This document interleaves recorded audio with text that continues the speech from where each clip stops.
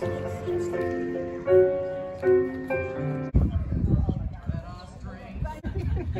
as most of you know, Zen and Chris were married last year legally in a small but private ceremony during the height of the pandemic. They wanted to start this journey because they couldn't imagine another day outside of this union. But make not a bond of love. Let it rather be a moving sea between the shores of your souls, to each other's people.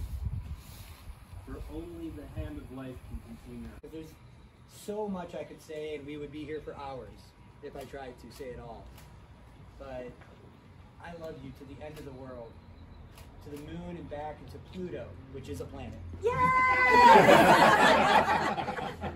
That Chris and I laughed about over coffee this morning was that we really don't have to write vows because we say these things to each other every day. We're not putting on a show for you, and we don't just talk like this. So babe, the way I talk to you every day, when I'm in a good mood. Thank you for taking a chance on me. Thank you for not listening to my mom when she Oh boy. You tried to warn me, but I just warned you, I didn't discourage you. There's a golden coin attached to this hand fasting. And this was Chris and Zen's way of combining both the Taino and the Scottish cultures to bring their union together. Because not only where they're going, but where they have come from are important to these two people.